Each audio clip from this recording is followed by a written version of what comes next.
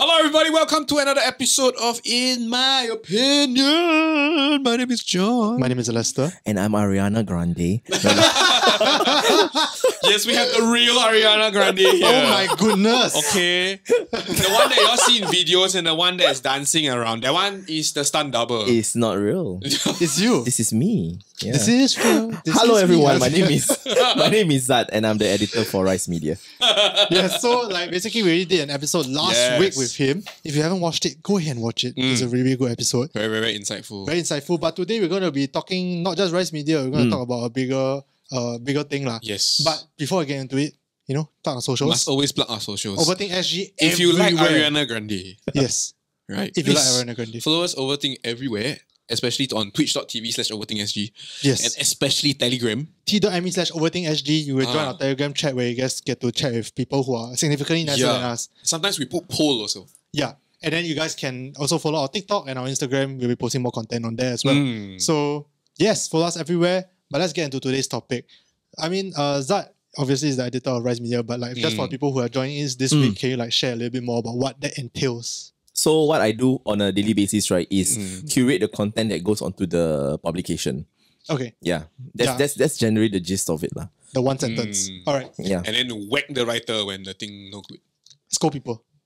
It's not whack lah. I'll just look at it and disapprovingly sigh so they own self feel bad, which is arguably worse for their mental health. What do you think is wrong with this article? Today one of my writer, he was writing something and then I was just taking a pic, Then he's like, don't see lah. It's already so difficult for me to send you a draft. Then now you want to see what I'm writing as I'm typing it. No. Like do exam like that, right? Yeah. Examiner walk past and say your paper then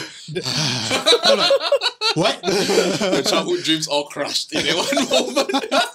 But yes, basically we went one big round just to say that he is someone who is I guess an expert in the field that we are going to be talking a bit about today, or a bit about the censorship in Singapore, or rather maybe some of the media censorship in Singapore as well. So I think this is a rather big topic, a very nuanced topic. There's a lot of different types of censorships or different types of content that they censor. I think maybe we focus a little bit more on the media side of things. Correct. And that being said also, I mean I get that this is maybe a sensitive topic for some people. So I would like to remind you guys, please be nice in the comments. Don't become a echo chamber of anger. Right? Yes. It's very easy to do that. But we always come here to these kind of conversations ready to have our minds changed. And of course, it's the Singapore government. If you're watching this, I know you are. They're definitely watching this because I'm on it. Oh shit! What's up, man? My armpit's not sweaty after that statement. I will ask my political editor, what do you think of the publication of the podcast? Then I'll probably find out lah. Oh no! But that's too late already. For sure government people are listening to this, for sure. Very good. Oh my god. As in, since the government people are listening to this, you want to come on the show? Yes, please. Please come on on the show. Yeah. This couch will be open for you. If you disagree with anything Zad says, come on the show. Come on the show and tell us why. Yeah, you all should really get Bae Yam King on the show. If Bae Yam King is watching this. Because he just recovered from nose cancer ma. Yes. He just finished his last radiation, right? Yeah. And he is a very it's a very intriguing figure. He's a very nice person. I did interview with him before. Alright. I mean, Mr. Bae Yam King, anytime. Anytime. But today we have Ariana Grande, aka Zad here. But basically, the question I posed to Zad when I first pitched this thing is that do you think Singapore has has media freedom? Whatever that means to you. So why don't we break that down? Because he gave me a very short and sweet answer, but I think it can be broken down. What was my answer? You also forgot, right? I think you just said that it doesn't matter or something. But that's a spoiler. But let's just break it down. What does media freedom mean to you? Yes. What does media freedom means to me? It means that you're able to articulate and justify your thought processes. Okay. So does it to some people, media freedom means being able to say whatever they want. Does that mean the same to you? Like legit whatever the hell they want? No. Okay. You cannot say whatever the hell you want. Sure got consequences. Yeah. But should they, as in consequences in the sense of people like to think that because there are consequences, that means that it is there's a form of policing, so cannot. And as a result of that, right, they associate that with lack of freedom. Yeah. But you don't think that there's the lack of freedom? I don't know, man. I think it is a little bit. Okay, I'm of the camp, right? Oh my god, I feel like I'm going to get hacked one day. I'm on the camp, right, that we do have a little bit less media freedom than other. And I think that's a little bit undeniable because of like the laws in place in the first place. Okay. So let's define, like, in the first episode we talked about definition of sensationalism, right? So what defines media freedom? To me, I think is as long as you're not saying things that are like, okay, I'm just excluding like defamatory stuff or like falsehoods or whatever. I think you should be, in my head, media freedom means being able to say everything outside of that.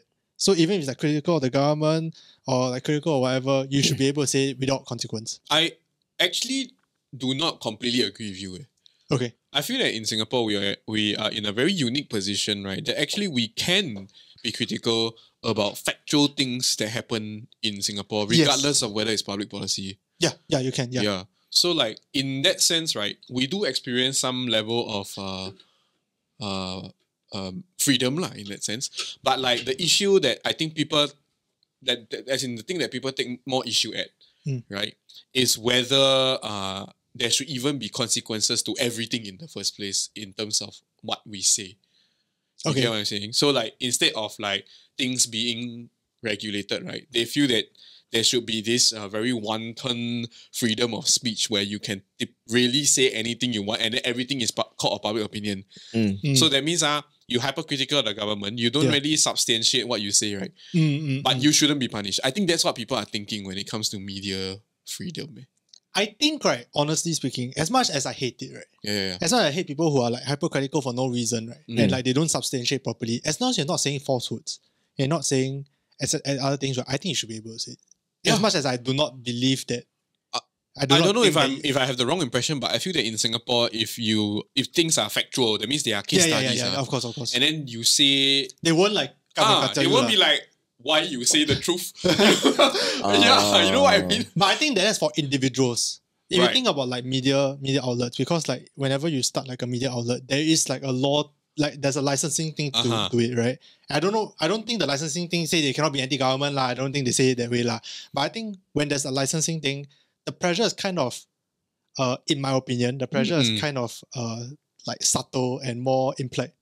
So as much I read this journal article before. I think it summed it up quite well, my opinion about this. But it's like I believe that we have probably more media freedom than we care to admit. That we probably are more free than most people think. But at the same time, the fact that there's like the maybe the invisible pressure felt by like writers or journalists maybe speak for like a bigger problem at hand lah. Or like maybe it's not as free as we would like it to be. Right. It's not as bad as people will make it out to be, but it's probably not as free as we would like it to be. That's, I think, where I stand for me personally with regards to media freedom. So I agree that, Singapore government, don't hang me. I think it's fair. I'm not saying that you're really coming down and saying, hey, you, what the fuck? Why you like that? Why you say us? I never say that. Okay. I think they don't. What I'm saying is that just the licensing thing, the fact that like, overseas media need to have like a Singapore stakeholder. Like, okay, basically they need to have a Singapore stakeholder in like media outlets and stuff like that. You need to get a license. And the license depends on the government. That is tough. I think the fact that they just have that is enough to have invisible pressure. And people might be a little bit more cautious than they should be. And that's the censorship. It's like a self-censorship almost. Right. The government doesn't need to censor because we will self-censor. Like they never say no, but dangerous. Yeah. The fact that like we know that there are certain things, right, that we shouldn't probably cross. Just that fact that we know that, right, means we probably self-censor. So it's like, got beehive, but we never say you cannot touch. Yeah, correct. Never say you cannot shake the tree, but got a lot of bees. It's right? It's like, maybe there's no bees. Maybe the bee might be imaginary. But a lot of beehives. But you think there's a lot of beehives. It might be imaginary, but I think the self-censorship is bigger than the actual government censorship, in my opinion. Right. But the fact that the government has this like laws in place that perpetuates that self-censorship, right? I think it's a problem that we should solve. I know your opinion is very different from this. Not necessarily. I feel like when you're talking about media freedom, right, we have to be very clear. Are we talking about like traditional media freedom? Yeah. Are we talking about like new age media freedom? Because if you're talking about like new age media freedom, like Telegram, right? If there is like excessive like media clamp down in Singapore, right? Groups like SG COVID La Kopi will not exist. Neither will Healing Divide. Neither will all these Nasi lemak. all these anti-vax group, all won't exist one. If you want to say like, it's clamped down. I personally, right, like whenever we do like socio-political pieces, right, we try to be very objective. So I always tell my writer, don't be so one-sided. Right, look at it from both sides of you, because you want people to treat you seriously. You want people to look at you and go and think like, oh, this but not just bashing the government. I'm not interested in bashing the government. I have zero interest in bashing the government. I have interest in talking about policies. Some policies are good. Some policies are great. Some policies require a little bit more. Maybe we should really relook this portion. But the way the government operates, right, is that if there is something that they cannot do because they lack of resources, or maybe they are not very well equipped, or they're not knowledgeable, because we cannot think of the government as like an all-knowing entity lah. They are only as good as the people, the members that make up, the staff and the staffers and all the officers that make up the that make up the ministry. So if, for instance, right, you want to talk about drug abuse within the gay community, right? There is no department in the drug rehabilitation section of the government, right, that caters specifically to this this department. To this but that means that, does it mean that they are just ignoring it? It's not. It's just because they're just not well equipped to have that resource, right? So that's when they reach out to community groups and ask like, can you help us? Or you are helping them. Okay, let me support you, right? So in that sense, I think I am more interested in criticizing policies. I mean, if people like Kristen Han, Tam Panjin, I think Pang Tam Jin can like go on Facebook, and write all these like long soliloquies about like the government, right? And they're not like the next day like immediately arrested, right? I think okay. That's true. That's true. I think what people mistake for like media freedom, right, is that when you read Straits Times, right, and then you see like of course they're gonna talk well about this. Of course, they're going to speak well about this policy. Of course, they're going to only publish the good news, the good things. But even now, right, you can see the marker being shifted. Like even last time during the general election 2020, right? You can see that the way Straits Times position the stories, right, is you can see the change slowly happening. Because that is what the readers demand. They cannot ignore it already. So if by media freedom you mean traditional media not being traditional media being like completely effusive about the government, right? Unfortunately, that's just the way it is. That has been the way for the past God knows how many years. But you also stand that like doesn't mean that just because the traditional media cannot exactly do it, that other media outlets can still do it. Exactly. Okay, that's true. So you see like other publications, they can say. Okay, but Rice says things. But at the same time, right? Like, do you feel like the fact that you have to be like every time you publish an article, you have to go through like your political advisor?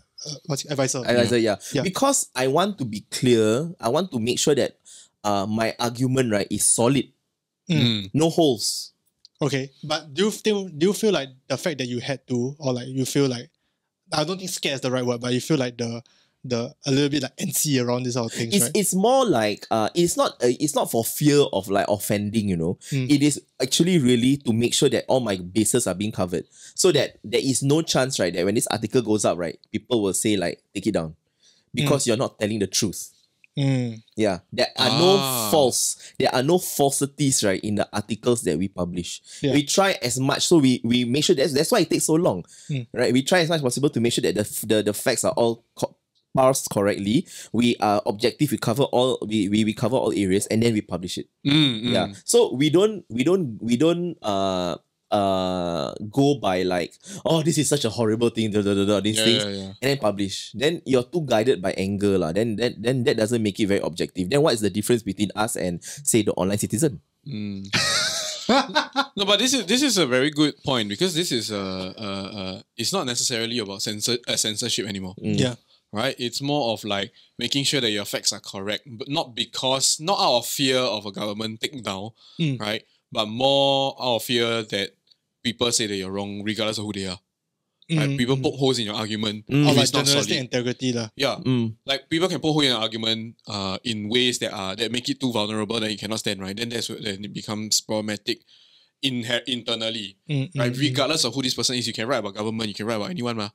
But like, I think in terms of like invisible pressure, like what Alastair bring out earlier, do you feel that such thing exists in the digital realm? Oh, definitely lah. But it doesn't help. It doesn't help that the government has like arrested like people for like holding cards. So that fear, right, is perfectly understandable. There's that pressure, right? Yeah. Even though like logically speaking, you know that like if whatever you put out is factual and whatever you put out is objective, you should be okay. Yeah. But like there's this like invisible pressure, which is something that I feel is indicative of a larger problem.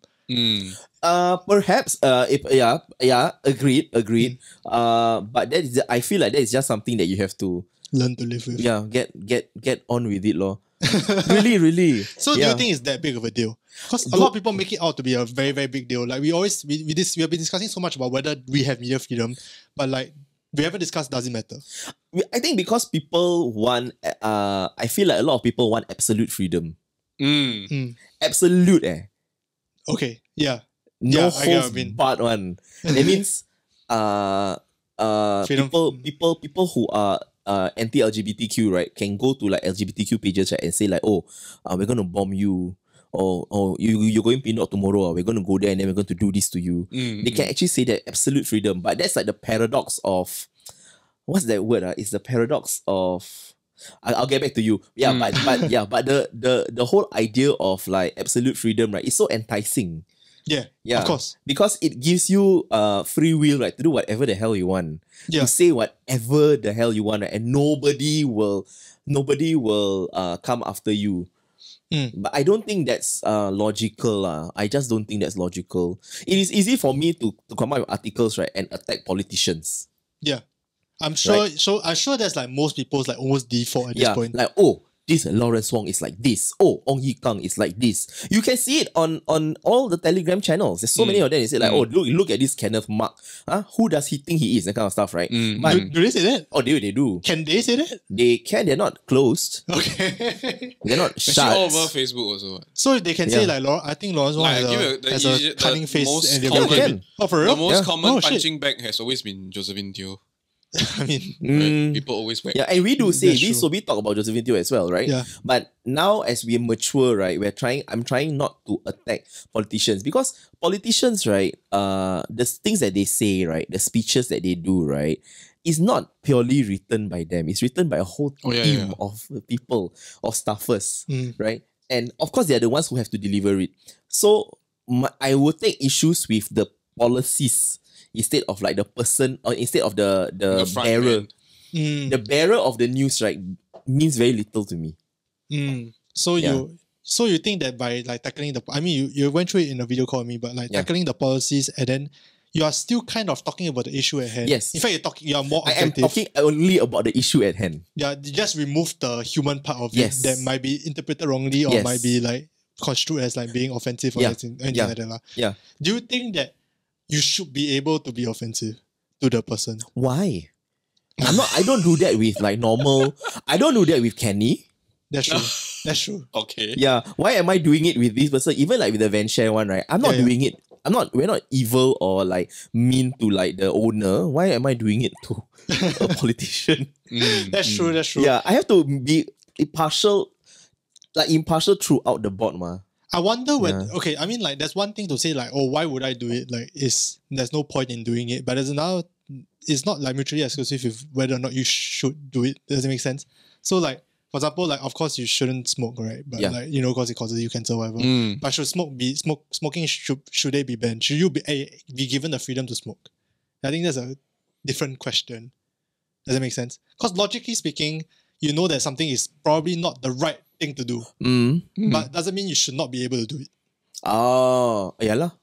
So like in this case about like But being doesn't that offensive. tie into what he mentioned about absolute freedom, Mhm. which is being able to do whatever you want but no consequence? Do you feel like Then this is exactly the point that we've always been rallying against for the Wild West of the internet. yeah, I agree. Because it will devolve into Wild Westness, which is not necessarily what we want in a society. And I think we have seen that unfold in Yeah. Parliament recently, right, with Raisa Khan. Yeah. Oh no, yeah. There, I said You it. said it. Yeah. Oh The no. Wild Westness I has mean, made people, it into, people into can the say cabinet. like, oh, you must understand where she's coming from. I do. I completely understand where she's coming from, but you have privileges. Yeah. You have privileges and you must be able to use those privileges properly. And there's consequences to the thing you say lah. Yes, yeah. And I mean I'm not trying to like simp PAP lah, right? Oh my god, I used the word simp correctly, right? Yeah. Okay. But Wait, when you look at she how learn- he learning. Indrani Raja approach like this thing, right? Wow, masterclass in empathy. But still like nagging, but empathy. Wow, brilliant. Yeah. I wanted to say just now, what absolute freedoms and what absolute freedom brings across, right, is the paradox of tolerance. What does that mean? Have you heard of it? No, I have not. So the paradox of tolerance, right, means that is either the paradox of tolerance or the paradox of intolerance. Right, Okay, right. it's either lah. Yeah, people in Twitch, you can let me know. I'm counting on you, people. Yeah. So it's like I have to tolerate your opinion even Yeah. though it's wrong. Then So I will give you the space to Yeah. say like all this paradox of tolerance, paradox of tolerance, So I will give you the space to say all these like bad things, right? But then you say, but this is my freedom of speech, so I have to tolerate you, lor. But if I don't tolerate you, right, then that means that is freedom of speech really real? yeah. That means so. But then the things that you're saying is damaging, Yeah. It's damaging. But if I stop you, then I am this is an affront to the whole idea of freedom of speech. yeah. Yeah. Well, But this then- is the entire situation in the United States right now. Yeah. Would you say the United States have media freedom in that sense of like total freedom? Because Yeah. they still have consequences, right? So someone said that where unlimited tolerance lead to the disappearance of tolerance. That's what it means. Yes. Okay. That's a bit to get around. Yeah, but it's such an interesting It is thing, interesting, right? yeah. Yeah. So everyone demands this freedom, right? But you don't know how to nurture it, lah. How to carefully hold it in your hands. Right. Hold it carefully. If it's given to you, hold it carefully. So now, Rise Media is given like the freedom. I've never been asked to take down an article, by the government. And so you feel like there is like more than enough Yes. space given There to you. is some Yeah. level of freedom there. Yeah. And I think what Zad is trying to say is that with whatever is given to you, you must treat it like the privilege that it is, rather than like why not more. Especially right when you doing I do all these things, right? If my writers write an article, right, that is so brilliant, that is so beautifully parsed out, right, and then someone from the ministry reads it and they go like, hey, I didn't think about that. Maybe we should consider that point as well. So because they look at the article as being very critical and being very objective, right? They don't look at it as like, oh, this person is just angry. Yeah. It's the same. Like when we look at articles that are too angry, or when we look at comments, right, that is like too attacking, Obviously too right? emotionally charged. Yes. So we're like, we're not going to take you seriously. So I don't want that, because what Rise Media stands for, right, is that we want to initiate change. So if we can initiate change through the critique of policies and saying like, oh, this is what we should be doing, blah, blah, blah, right? And then someone in the ministry reads it and go like, okay, you know what? Let's consider that. Let's consider this thing that they have said. If what Rise Media says is what the people on the ground are saying, right? Let's consider this seriously. Then we have done the job that we are set out to do. The responsibilities that we have as a media is done. I'm not just here to give you good news. Straits Times is here to give you like, this is the government policy, this is the press release, this is the information. But then I'm not here to do that because I'm not a news outlet, right? I'm here to create change. You have to do the commentary part of it that the Straits Times probably will not do. Yeah, or they have to like they have to toe the government line, or they cannot say like bad things, even though they try a little bit. Sometimes but they do. Say. To their credit, I think they do. Yeah, sometimes. So the younger generation of journalists, right, they're trying to like push the envelope a bit, right? And that's why I say the younger journalists are like the hope of the future, lah. I mean, not to be so aspirational, right? But yeah, if everybody thinks that way, then I think it'll be good. Like Mothership, for instance, right? We know Mothership is, I don't know whether you all know this. I think they started out. Okay, so Mothership is like backed by the country, right? Oh yeah. Huh? Wait, what? For real? Yeah. Oh.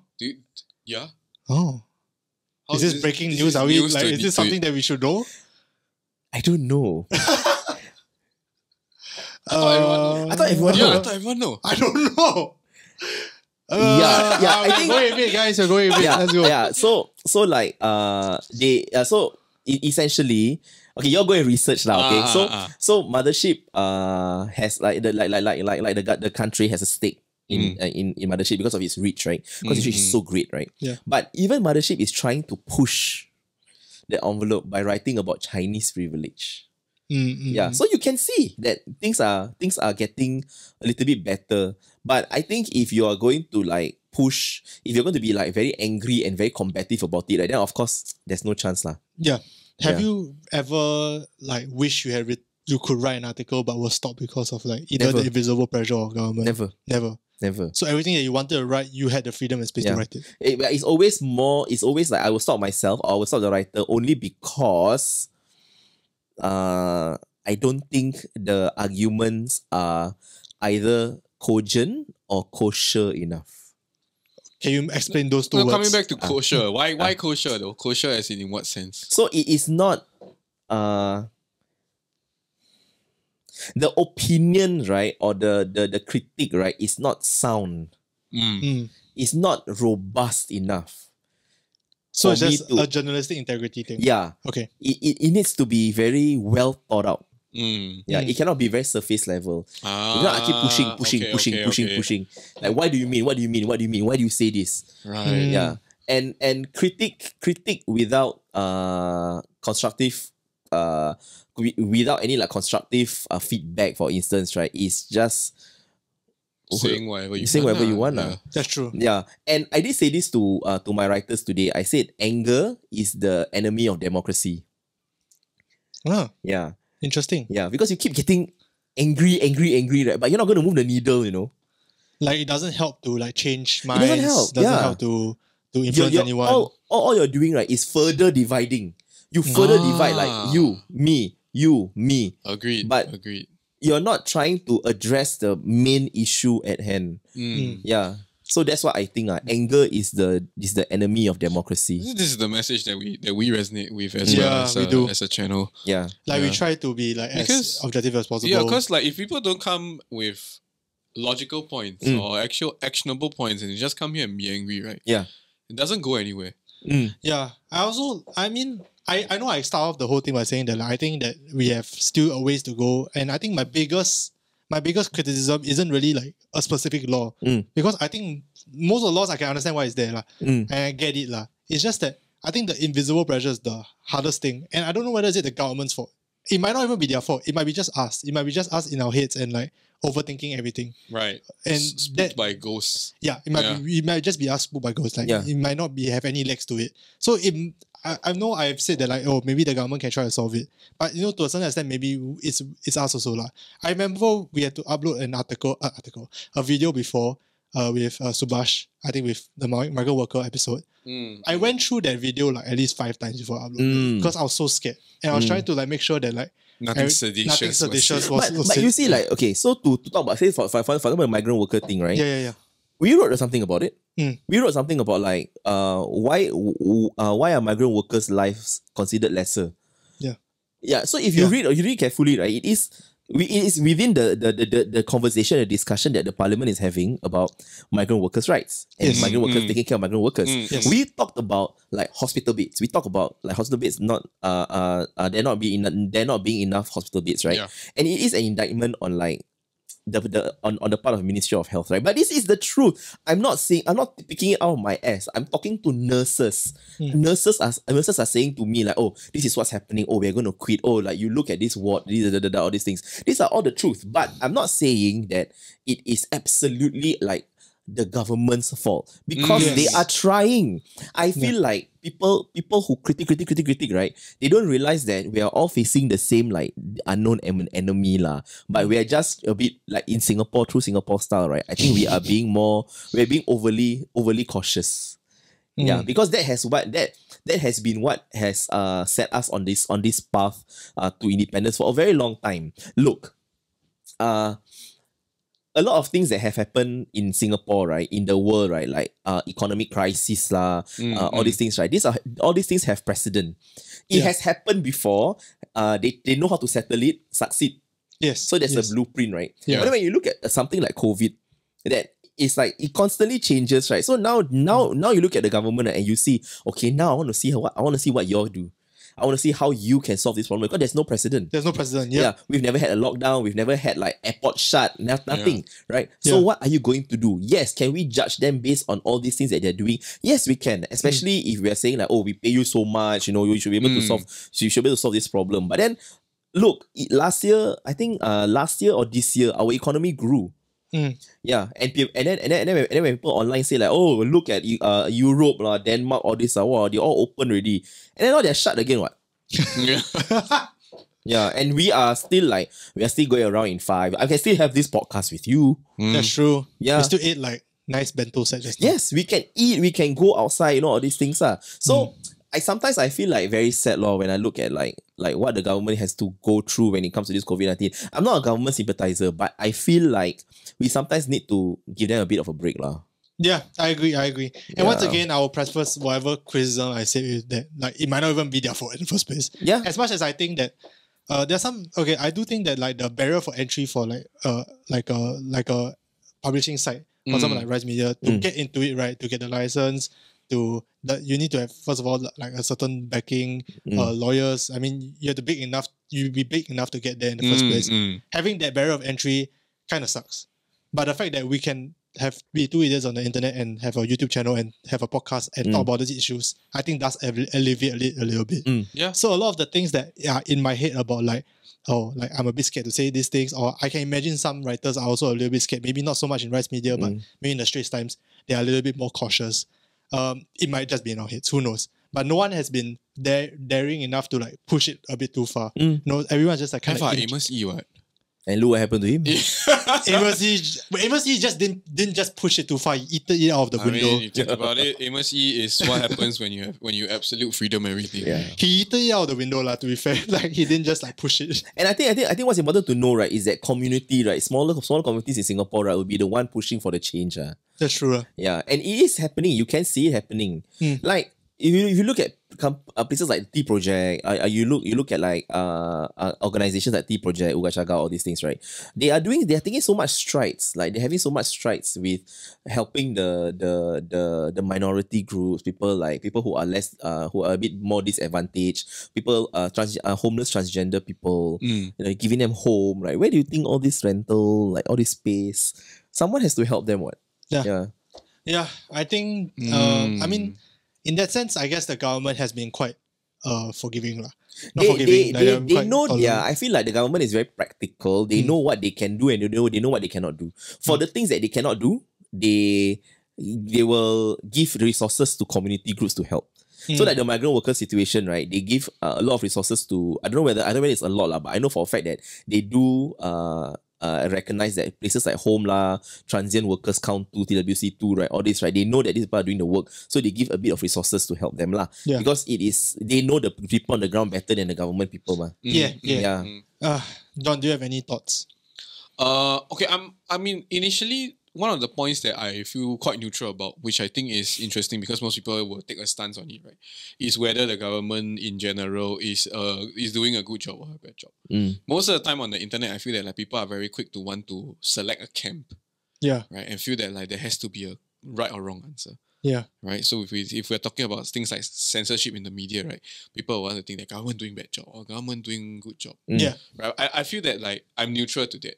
What I'm more like, what I feel more like sort of like enlightened by and it's a new train of thought for me, right, is that like in terms of the behavior of people on the internet, right, the fact that we come to the conclusion that I would say X number of people on the internet come to a conclusion that like there is censorship on the internet, the government is right, is interesting because I can't quite logically come to a conclusion about what the origin point is. Yeah. I think it's mostly like stories on the past, but maybe like, some legends. Where did this sentiment come from? You see? And how did it become such a huge monster in that sense, right? Yeah. That people can no longer overcome it. Like therefore, yes. The government confirm is like a big brother. You know, that kind of. And they might not even be Big Brother. Yeah, but like that's why it suddenly like sort of dawned upon me that it's a little bit more interesting to think about like how did these people even come? How did people even come to the conclusion in the first place, right? That the government is oppressing media freedom. Not maybe I use oppressing in a funny context here because suppressing doesn't seem to quite describe the full anger and outrage that these people feel. Yeah, right. How did it originate and where did it come from? I think it was like from stories on the past. Like I think there are a lot of stories in the past where like journalists have come out and said that like they were being censored. Yeah, so like operations like the one you all learn in social studies, the cold store operation. Yeah, and then like people being sent for like solitary confinement, detainment, all these things, right? Yeah. Then yes, you do have that kind of like there's that past like history behind it, and then I mean some of the laws have changed over time. It has become I would say more lenient, etc. But some of the laws still stay in place. If you want to be a big publishing company, you need to go through the government. No, but like the laws are put in place not to protect the government per se, right? They're just more to protect the. In fact, in a very roundabout way, it feels like censorship, but it's to protect the citizens. Yes, correct. But I think that the problem is that the law could have been interpreted in a different way because like of the past history.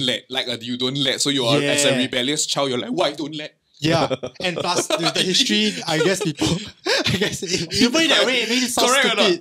It sounds stupid, but does it work? Why you don't let? but I think it's like based on the past history like a defiant and the way people can interpret the law a bit differently. That might have given rise to maybe that's why I say the invisible pressure. But at the same time, like then we come back. Then the question that I posed just now: is it really truly the government's fault that we interpret it wrongly? Who the fuck knows, right? It might not be. It might be our fault. We might be in our heads of this. Which is why you test, You test. We just test like the water. Slowly, you push. You push the envelope slowly, then see like, is this permissible? Is this permissible? Do I get a bit of like nervous, right, when articles go out, even though like it is fully fleshed out, right? Yes, of course. But every time it's like left alone, right, I'm like, oh, like this can. Okay, what else can I try? Then try again, then I push a bit. Oh, like this can. Yeah. So it's always about trying to do that lah, but without capitalizing on like sensationalism lah. Right. Of course. Yeah. Which brings back to the last week's episode. That means there are two kinds of defiant children. Yeah, correct. Right? Yeah. There are two kinds. The smarter sibling and the slightly less smart sibling. The smarter sibling, like this can. The slightly, why cannot? Why cannot? Yeah, because honestly, you never know how the government will change its mind. You never know, and like maybe they look at they look at the climate like, okay, maybe we should be a bit more relaxed about these things. Okay, like just let it be. We never know. Yeah, so we always have to try and push a bit. I do hope that like if the government does manage to think of something that can alleviate the invisible pressure that I talk about, the fact that Like so that to the point where like we won't be as scared uploading and this video I'm gonna be fucking scared to upload by the way. But like just why? Nothing. You'll be fine. You'll be fine. I mean, the fact that like I'm scared, right? Yeah. But you are scared by everything lah. Hey, so you cannot say. I mean, I wonder if the government can do anything about it. I don't know, either like a campaign or some shit. Like I don't know, figure it out. But the thing is like also maybe like not the immediate priority. So it becomes difficult to address with urgency. Yeah. Or rather address in a manner that makes us feel that it was done with urgency. Yeah. Maybe. Right? Maybe like I guess a campaign would like be they nice. got a list of things, maybe this one number 53. To be honest, I wouldn't. Yeah, it will probably be number 53 for a while. Like, For now. For now, what if something happens tomorrow and then we're like, you know what? Up to number 6. Yeah, we have to prioritize this now. Like, it's too much. We have to figure it out. We have to like tell the citizens, hey, everyone calm the fuck down, guys. if for instance, right, leading up the election, right, the government do their due diligence and then found out that the hot button topic, right, is press freedom, right? They'll probably address it. Yeah, they'll probably do something about it, you know. That's true. Yeah. Because it's the same as when people ask like how come the government don't want to repeal 377A? Right? Mm-hmm. And I always tell people because there's no economic incentive. Repeal for what? But if Spotify, Google, Twitter, right, all these China companies say that, sorry, I cannot set up shop here because my workers are like some of them are they feel oppressed. They like they're coming with their partners, right, and they don't feel very safe here, so I cannot lah. Then tomorrow change. No. Yeah, because that's true. Interesting. Because the government is very economic driven. It's clear what we are economic driven. It's very true. It's like why we will never ban smoking. But these are small tax. No, but like the whole like as in terms of like vice taxes and the way we make money, Yeah. So these are things that will not change one. Interesting. Yeah lah. Or at least not overnight lah. Maybe in like maybe like 2 weeks after we upload this podcast, then suddenly like media freedom is the next big thing. Probably. Yeah. Probably. Yeah. Maybe. Probably. Maybe. I mean, I've been writing about this since like my A-level GP paper. So like, things hasn't exactly changed for much since then. So I think to summarize lah, right? Summarize lah, my point of view, right, is that I am more interested in policies than the people. Yeah. And do you think that more people should do that? They should, but they don't know how to do it because they are not like well read. Yeah. So they can fight.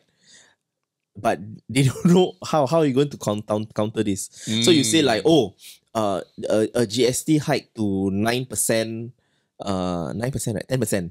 I think it's 9. 9%, right? Yeah. GST hike to 9%. Oh, that's not good, it's blah, blah, blah, all these things, right? But you have to come up and say like, be very clear with like your arguments. Why is it good? Why is it bad? For me, for instance, what I'm curious about when it comes to the GST thing, right, is in Parliament, Indrani said there's like incentives and rebates that's going to be given to the entire country, right? Such that the ordinary citizens, right, will only feel the impact of GST after 5 years. Yeah. Then the lower income will only feel after 10 years. Yeah. So my question is, how you know? Is it? That's a good question. Actually. Yeah, like so now I'm looking out for it on during the budget, right, on February 18th. Yeah. And I want to see like where are these numbers, right? So I want to look at it and see like, okay, maybe they are right. And if they are right, and I can say like, and I can see from the numbers and say, okay, this one goes to the elderly, or this one goes to the lower income family. This goes to this, right? Then I'm like, okay, then that makes sense. Then that is an article that I want to write because I want people to see that. They are not just saying they're not talking out their ass. But the thing is, if no one demands it, right, then they will probably like, but no one asked for it, so okay lor. Yeah. So I want to ask for it. I want to go and research it and look at it and see where all these numbers are coming from and whether it makes sense. I mean, it's cool that like you can do that in the first place. I mean, there's of course we have talked about like the freedom extreme end of like let's say the states, but there's also the other end where like it's like complete zero like media freedom, where like that shit could have been significantly worse lah. So I think it's also good to put it into context like that. In fact, you can still write the things that we want to write. Yeah. It's just I guess you just need to do your due diligence and everything will be fine. Back it up. Yeah. Yeah. I mean, any closing thoughts, John? No, I just suddenly Wait, you need to am speak to your struck with this thought about privilege, right? The fact that now it suddenly makes me feel that like the fact that we can be even discussing about media freedoms is a form of privilege because not everyone will even have the privilege to be able to understand that we need to research to back these things up. And that's why these are the sometimes they are very unfortunately influenced by things on the internet and potentially fall down this rabbit hole of sedation that eventually hits a nerve with the government and then it further feeds their confirmation bias about the government and be like, yes, there is media censorship. Yeah. When actually there is a certain inequality here that we ought to address. You know, that we ought to get everyone to read up enough to a certain level of literacy where they don't need to, they don't worry about whether there is, but worry about how to find out whether there isn't. You know, because I feel like there's a section of the internet where there are people who just feel that something is wrong but don't know what's wrong. Yeah. Yeah. You know, and that's the thing that I think those are the people that basically spark this entire conversation that we're having today, right? Because I think for the typical Singaporean, right, they may not know the resources are there, but if you tell them they're there, they know how to get. But there's this section of society that don't know they're there, don't know where to get, and very angry. Yeah, and but angry at something that may not exist. Yeah, and I think that's the probably the group that will be like very, very vehement that like media freedom doesn't exist. Yeah, that's the group that will think that what we are saying, right, is like, these are young people, they won't understand. They will take umbrage. They will definitely take umbrage, and this is used correctly. They will definitely take umbrage and offense, right, at what we are saying right now. They will, so you be prepared for it. You have to just be a bit more steely and go like, oh, okay, lor. Actually, okay lah. Actually, we handle it pretty okay. Yeah. And we handle it not bad. I've seen it like happen with Rise Media articles so many times. People say like, oh, so it's quite clear now which side you're on. Oof. Yeah, like that lor. Big oof. Yeah. People expect Rise Media to be left. Yeah. Yeah, but we're not left, we're centrist. Yeah, so we see the good and the bad. And when it's bad, we question. If it's good, we also question. We ask, can it be better? Yeah. But it is always about like you're talking about privilege, right? Yeah. When you think back about like the auntie who pushed the cart, right? And if no one speaks up for her, if we as people who are smart, educated, right, and we don't speak up for her, then who will speak up for her? So we need to not just be angry on her behalf. We need to be angry, right, and be moved to change. Yeah. I think that's the toughest part. The second part is the toughest part. And like being able to like harness, I don't know if harness is the right word, but like channel the anger in a more productive way. Yeah. And so many community groups are doing it. So many. Yeah. All the mutual aid groups are doing it. Like the migrant workers groups are the migrant workers group are doing it. LGBTQ groups are doing it. So many people are doing it, and you can see this. The soul of a city, right? The soul of a city, right, lies in lies. There are three things that makes up the soul of a city. It's empathy, compassion, and passion. Yeah, those are the things that those are the three things that I think makes up the city, and it's something that Singapore has. Yeah, when COVID hits, a lot of people come up and help. You know, we can do like a laundry list of like all the initiatives that have happened, or like the number of people who donate their Singapore Rediscover vouchers to migrant workers. People who do all these things. So there is a little bit of hope right there, lah. So if anything, right, just be moved to change, and then be angry, but be moved to change as well. I think that's a nice way to sum it up, to be honest. It is. And with that, guys, thank you guys so much for watching today's episode we have of come In to Your the end Opinion. of today's episode. Thank you so much, Zab, for joining us for You're welcome. episodes. 2 episodes. If you want Zab back, Hey, get in the comment section. If you want Zab back, not up to us, up to you. Up to you. It's definitely not up to him I either. got nothing else to say. I'm done. It's not up to him either. It's up to you guys. Actually, right, if you do want me to come back, right, a very interesting for topic that you all haven't touched on, right, and most people don't ask us also, right, it's like how we do our lifestyle and subculture section. Like, how do you think I find all these people, these strange people? That's an interesting thing. There's a story, okay? Yes. Just to end it, like I know you all do the goodbyes just to and everything. tease. Like, Just to tease, tease it. There's a story that we did. If you all go and look, right, about the religious guy who does exorcisms. What? Which in faith? Which Islam.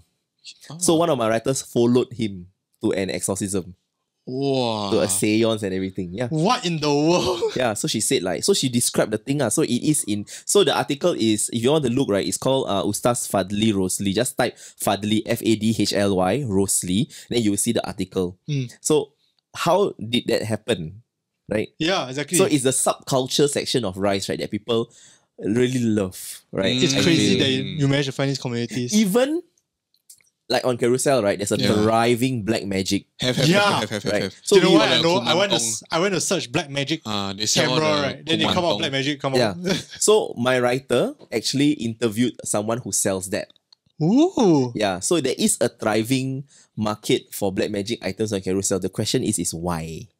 That's cool. Yeah. So those are like, how do we get those stories? That is cool to figure Yeah. out. But guys, that's if you guys want it. Yeah. Leave it down in the comments down below. Teaser and trailer come out already. Come out already. Then we have him. We have him in the middle of the episode. He'll come back. He'll eat the half the bento food again.